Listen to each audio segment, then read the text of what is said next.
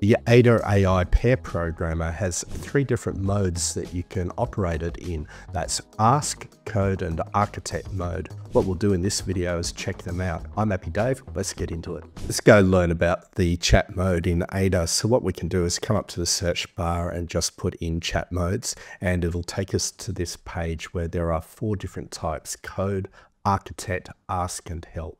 So here we've got the chat modes, and the code will make changes to your code to satisfy the requests.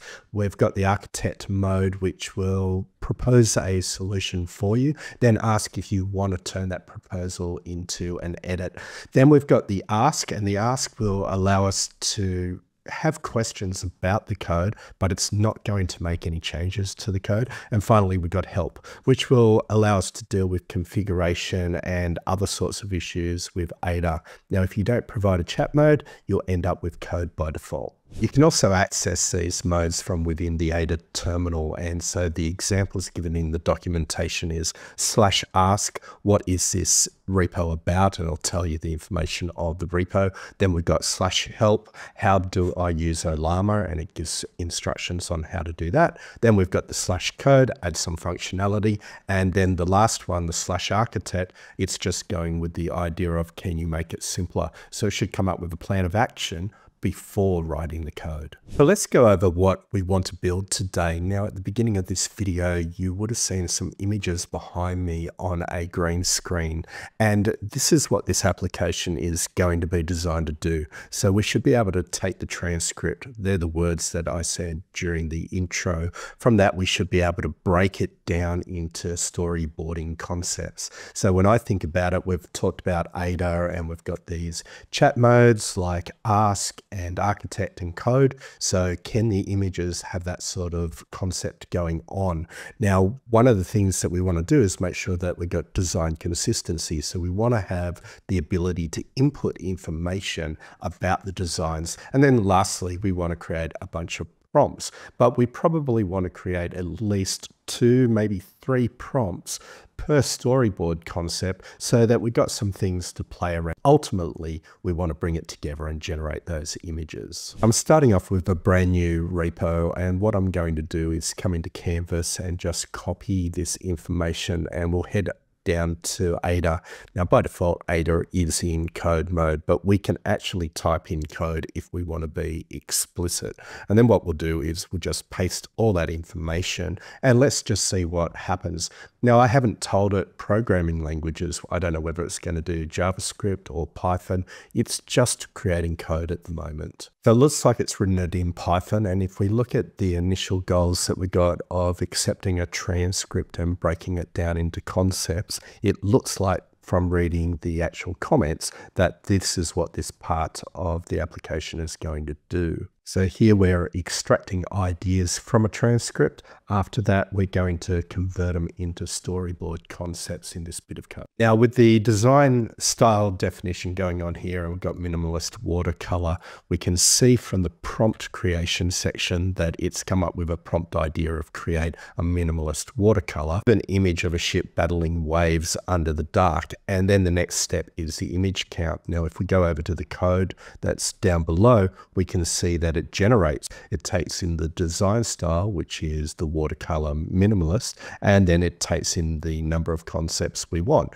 Now, at the moment it says default 1. I probably want default 2, but it looks like we're making a fair bit of progress just using the code command. Now, the last part of this document was that it would just output the prompts. We've got it breaking the transcript into visual ideas. We've got it aligning with the design style, and then we're just outputting the prompts so that we could use it in something like Leonardo AI or Midjourney. And if we look at the code, it looks like it's predefined the variables for us. So there's no input with this. It'll just run, and it's just generating the prompts in a loop right here. Now let's see if we can get this running. Now it looks like it's got a bunch of dependencies in poetry. It's doing a poetry install, poetry run of the script. There's no parameters because they're all been hard coded as variables. And then it's got a list of things that it's working through. It's asking us if we want to create a file. Let's press yes to that, and it's generated each of the classes as we go through. Here's the main script being generated. We've got an init. We've got a pyproject.toml. I don't even know if I've got poetry on this computer. We'll just press yes and we'll see what happens. Looks like I do. So we've got installation of Python modules going on at the moment. And it's just asking if all that logging that we've just seen on screen wants to be in the chat, which can be useful for it understanding the context of the environment it's in. So we'll press yes to that and let's just see if this actually runs. Now let's just manually create some images. So we'll go into Leonardo AI. Now, if you want to understand why I don't use Midjourney, check out the link in the description. But for today, what we'll do is we'll go into create image with Leonardo AI, and I'm going to leave it on 4 small, and we'll go with widescreen because when I'm doing images for the green screen, I want it to take up the whole of the video. And what we'll do is we'll just paste it in. Now, ideally, we don't need this number. It doesn't really make any sense, but this is just a proof of concept. So while that's generating, let's just come over and select the second one and we'll paste it in, and we'll do the third one and we'll paste it in. And I've done the others and we're just coming down to the 6th one and we can have a look at what it's generating. If you were paying attention to the video, you would have noticed that I didn't actually read the output, and so I didn't see that there was an bug, because when we look at 1 and 2, it's the same prompt. 3 and 4 is the same prompt, and 5 and 6 is the same prompt. So this is something we can fix. But in the meantime, let's look at what Leonardo is doing for us. So like I said, there's 2 prompts that I pasted that were the same in each case, but we've basically got a minimalist watercolor image, visual representation. The sun rises over a misty mountain range. So we've got 2 beautiful versions that we can do. Now notice as we go through this that the style is very consistent. So the next one is a lone wolf howls at the moon. So we've got 2 different variants. And lastly, we've got ancient forest whispers, secrets to the wind, and we've got these coming through here. Now, because we got this bug where it's doing the same information twice, it'd be good to let Ada know about it. Now, notice that the first statement here is, do you want to add the output to the chat window? So what we'll do is we'll press yes to. Now let's have a look at this duplication of the prompts. Now we could write a prompt that just says, can you fix this particular problem? And that would be a pretty standard way of working with Ada. But we do have access to the ask command. So what we'll do is we'll type in ask and we'll just paste in a little prompt such as, why are prompts repeating twice? We have 6 prompts, but only 3 unique. And we'll just press enter on that and see what it comes up with. Now it's come up with an answer that makes total sense to it, but it's not going to be right for our situation. So it says this is happening because the example usage main.py has variations set to 2. And we can see the number. This causes each prompt to generate twice. This comment has been added by the ask command. It then points out this particular loop and says creates multiple variations. And then finally comes up with a statement which isn't correct for how the word variations actually means. It says if you want only unique prompts, you should set variations to 1. So what it's assuming is that the variations is a count of the prompts rather than thinking that this is multiple variations of the same concept. But this is really powerful because not only did we get to see the code and see the comments of how it was thinking, we were also able to see where it was not thinking in a correct way by the words it said, and we can easily alter that. So I'm going to let it know that its understanding of the word variations is not a count, but that it's the same visual concept repeated multiple times with different. Now I've written a prompt and I'm using the explicit /code mode at the moment. I said your understanding of the word variation is incorrect. You're using it as if it is a count. We should see 2 different prompts for the same image concept and style if the variation is set to 2. So please update the code. Now, firstly, it's changed the name of the argument from variations to variations per concept. It's given us a good description of what it will do. And then it's come up with a technique for having multiple variations, which was not the way I intended, but it's actually, given the fact that I didn't give it explicit instructions around this, quite a practical approach. So what it's done is it's just come up with a bunch of templates, and we've got 5 of them there. So it goes and grabs a bunch of templates based on the count. You can put in a number and it'll return that number of templates. But I can see potentially 2 different issues here. It's probably not considering that it's 0 indexed rather than 1 indexed. And the other is it's not using a modulus. So if it overflows, we'll probably get an exception. So this is probably going to work for us, but it's still not the intended outcome that we want.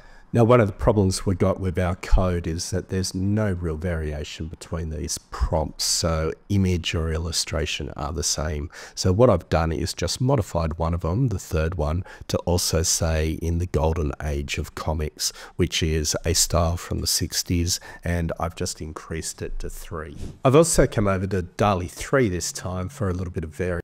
Here we've got our watercolor image. Now if we go down a little bit further and we look at an illustration, that it is different, but it's not a lot different. So then we can move down and have a look at the golden age of comics, which is a specific style from the 60s, and this is looking quite a bit. Let's go and test the wolf. We've got an image, we've got an illustration, and lastly we've got the golden age of comics. So let's move on to the architect chat mode, and what we'll do is we'll try and refactor the application so it's now a web application, and it uses generative AI to generate the prompts for us. So we'll come back to Ada and we'll start typing architect, and for the prompt what we'll do is we'll put in a prompt that says, can we refactor it as a web interface where the inputs are coming through, say, text boxes or something like that, and can we make sure it's using generative AI to generate the prompts for us, and we'll press enter and see what it does. So let's have a look through the changes. So the first thing we can see is there's a bunch of dependencies,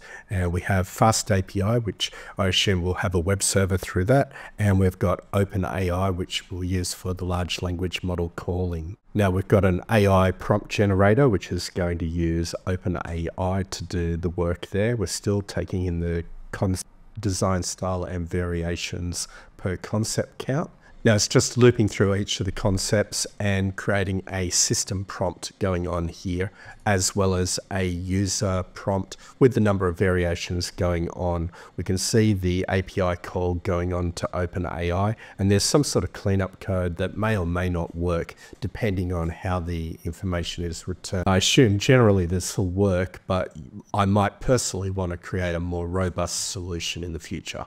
After that, it's created a web server. It seems to have 2 endpoints. I'm assuming this is the endpoint where we'll enter in our parameters, and then we've got an additional endpoint going in as a post where we'll generate the actual. And after that, we've got the web form where we'll be able to input our parameters. So if we scroll to the bottom, it's creating an environment file, installing dependencies, asking to add the OpenAI key, which we'll have to do, and then it'll start. So let's try and run this and see what happens. So at first glance, the architect mode doesn't look a lot different to the code mode, in that we've got code being generated that it's asking the question, would you like to apply it? It's also got a section down the bottom telling us what it plans to refactor and what the expected outcome will be at the end.